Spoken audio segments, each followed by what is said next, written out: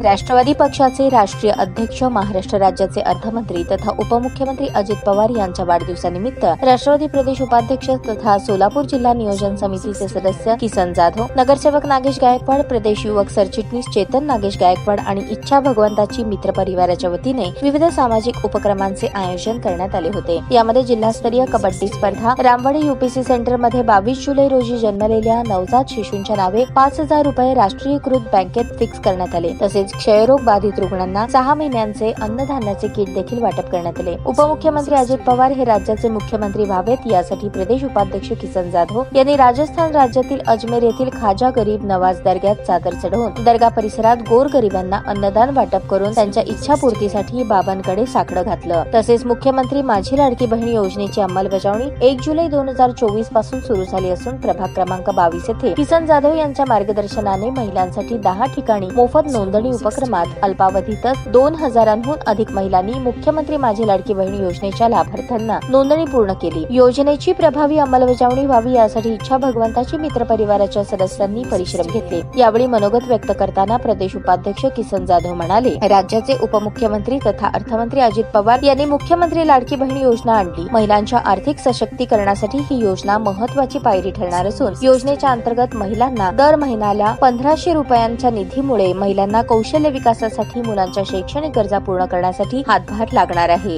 अजित पवार यांच्या संकल्पनेतील लाडकी बहीण योजनेचा पहिला 2 महिन्यांचा हप्ता रक्षाबंधनाच्या अगोदर आपल्या बँक खात्यात जमा होणार आहे। या योजनेचा लाभ घेण्याकरता मोफत नोंदणी करून महिलांनी अधिकाधिक लाभ घ्यावा असे आवाहन देखील यावेळेस करण्यात आले। उपमुख्यमंत्री अजित पवार यांच्या वाढदिवसानिमित्त आयोजित अजितोत्सव कार्यक्रम यशस्वी करण्यासाठी रामवाडी प्राथमिक आरोग्य केंद्र येथील डॉक्टर, नर्स, ब्रदर्स, कर्मचारी, आशा वर्कर, अंगणवाडी सेविका यांच्यासह माणिक कांबळे, वसंत कांबळे, माऊली जरग, ऋषी येवले, फिरोज पठाण, कुमार जाधव, राजू जाधव, ढेरे रिक्षावाले, शिवराम गायकवाड, लल्ला कांबळे, अमोल जगताप, किरण शिंदे, अभिषेक अणवेकर, हुलगप्पा शासम, सोनू पटेल, अभिषेक पवार आदींनी परिश्रम घेतले। या शिबिराचा शुभारंभ राष्ट्रवादीचे शहराध्यक्ष संतोष पवार, प्रदेश अल्पसंख्याक कार्याध्यक्ष वसीम बुरहान, शहर अल्पसंख्याकचे अमीर शेख, माजी परिवहन समिती सभापती आनंद मुस्तारे, सरोजिनी जाधव, सायरा शेख, शशिकला कसपटे, रुक्मिणी जाधव, संगीता गायकवाड, शोभा गायकवाड, बिराजदार मावशी, प्रमिला स्वामी, लक्ष्मी आठवले आदींच्या उपस्थितीत करण्यात आला।